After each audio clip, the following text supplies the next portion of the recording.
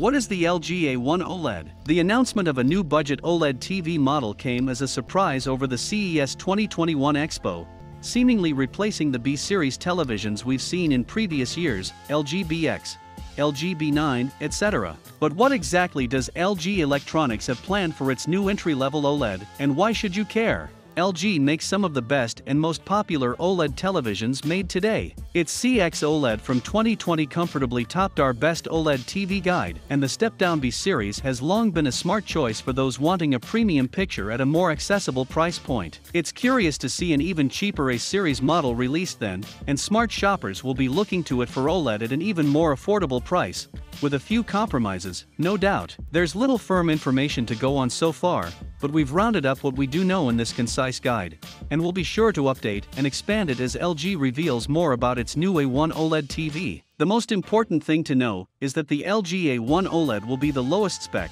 and therefore cheapest, OLED TV put out by LG this year. Much sounds similar to last year's B series, with a step-down A7 processor rather than the A9 Gen 4 AI chip used in the C1 and G1 OLEDs. The A7 isn't quite as advanced, hence the price drop, and tends to lead to more banding and video noise in dark scenes, but it still makes for a generally favorable picture. We also know that the A1 will support Dolby Vision HDR and Dolby Atmos audio, and come with 20W of built-in audio. The two key differences between the A series and B series seems to be that the former is a bit quieter and doesn't support HDMI 2.1, a feature you will find in the LG BX and this year's new C1 and G1 models. HDMI 2.1 is needed for a host of gamer-centric features like 4K/120Hz gameplay, as well as VRR, variable refresh rate.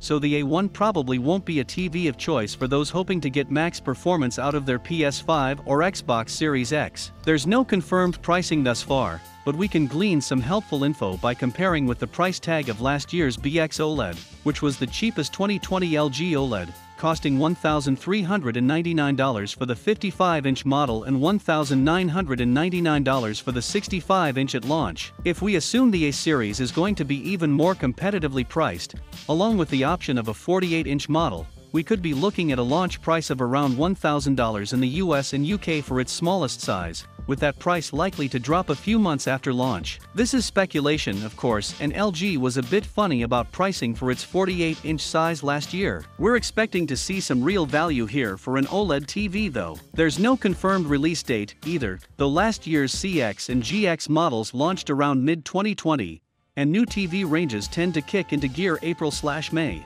LG does tend to wait until around August/September to release its budget B series, but the fact that we've heard about the A1 already suggests we'll be getting it sooner rather than later. LG tells us that the A1 OLED will be releasing in 4 different screen sizes: 48-inch, 55-inch, 65-inch, and 77-inch. The company is going all in on this set. Then, given last year's BX wasn't available in a 77-inch model or the recently introduced 48-inch OLED size, there are more screen sizes for OLED releasing this year, of course, with a new 83-inch size that will come to the LG C1. We've heard from LG Display, the panel supplier for LG Electronics OLED televisions, that a new 42-inch OLED is on its way too, though it's yet to be confirmed for any specific 2021 TVs. For those not with LG lingo, the A1 is the specific product number applied to this year's A series OLED. The letter A denotes the television series alongside B, C, G, and the now discontinued E series,